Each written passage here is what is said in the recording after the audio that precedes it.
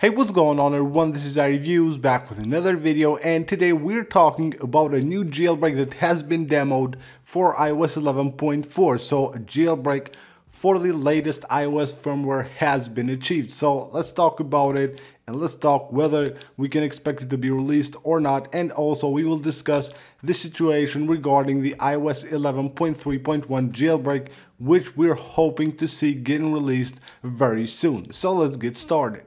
So this is the demo of the jailbreak for iOS 11.4. As you can see right here, the guy has Stadia and Terminal right there on iOS 11.4.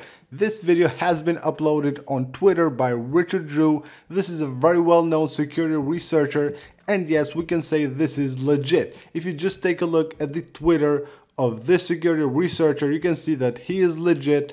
And of course, the jailbreak for iOS 11.4 is legit as well. But whether he will go ahead and release this jailbreak to the public or not, that has to be seen, even though I really don't believe that this guy will release this jailbreak to the public.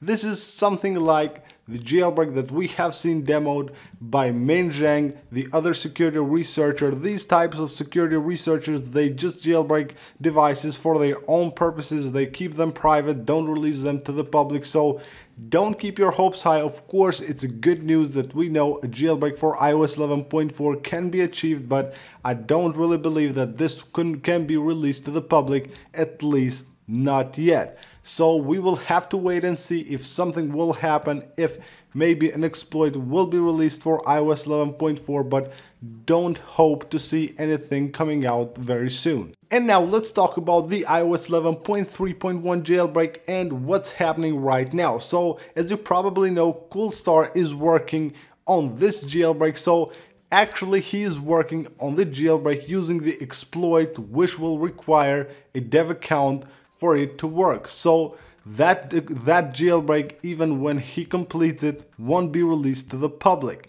And what's happening is that Ian Beer, if you remember, when he released that exploit, he also released another bug. So right now he's working on that bug to exploit it, and once he achieved that and releases it, then Coolstar can just go ahead and update Electra using that exploit, which will work, of course, without a dev account. So that's where we are right now regarding the iOS 11.3.1 jailbreak. So Coolstar is working on the jailbreak using the exploit that requires an account, and once Ian Beer exploits the other bug that doesn't require an account, then Coolstar can work on the jailbreak for the public release. So that's pretty much it for this video, guys. I hope you guys enjoyed it. Good news that things are happening, jailbreaks are being achieved, and of course jailbreaking is not dead yet. So that's it. Go ahead and subscribe for more videos, and I will see you guys on the next one.